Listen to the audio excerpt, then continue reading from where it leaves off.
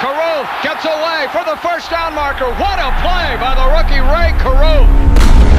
911 Baker, you need police, fire, police have been shot.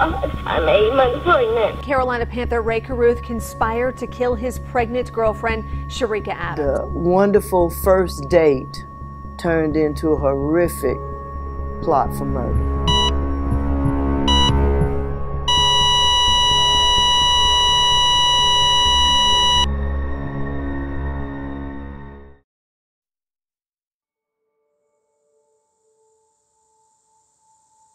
All of us go through our death of a loved one sometimes.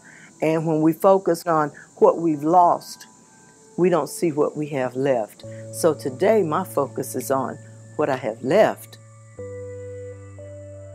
When I was thinking of a name for Cherica, I had thought of several different things. I wanted it to be unique because I knew she would just be a very unique, really vibrant type of person. She was almost about to be named after the vacuum cleaner Eureka, because I thought, oh, that's got a nice little sound to it. And I thought, no, I don't want her to be associated with dirt and cleaning and stuff. So I said, since I love Cher so much, I want her to be tall and lean and long, flowing black hair. I said, I'm gonna name her Cher, but Cher just wasn't enough. So I said, well, I put the two together. So it was Cherica. She had the looks that could rival Halle Berry, Beyonce, all the beautiful women out there. Cherica was absolutely a knockout. She's really, really, really pretty, but she wasn't aware of how pretty she was. Not just her outer beauty, Cherica had the prettiest inside that I'd ever met. I wanted her to have someone that treated her like the beautiful queen that she was. But many times you cannot blame the heart for where the heart goes.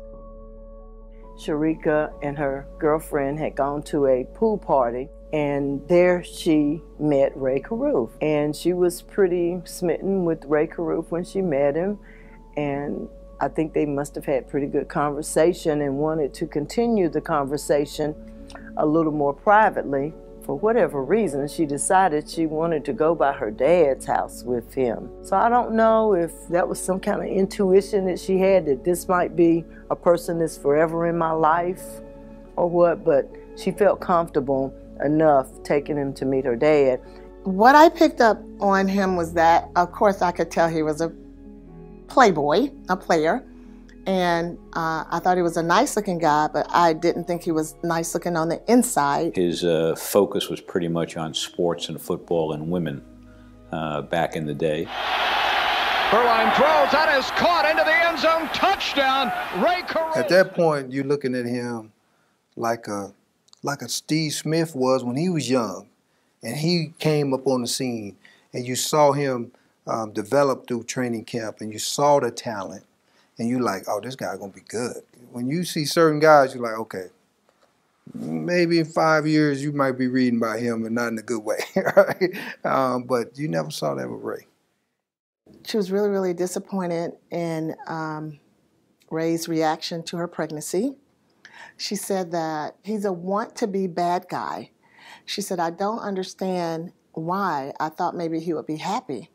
That she told him, I'm gonna have my baby.